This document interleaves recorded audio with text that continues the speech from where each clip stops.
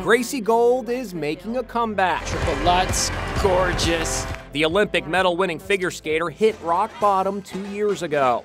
But now she's set to participate in the 2020 U.S. Figure Skating Championships in January. This victory comes after a third-place finish in the Eastern Sectional Singles Final.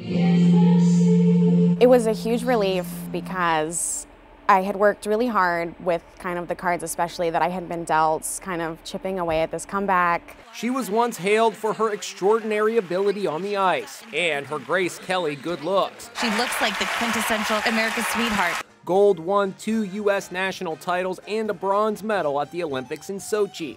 But in 2017, her life took a downturn. She became bulimic. I didn't eat all day on like a Thursday, and then I had a tomato.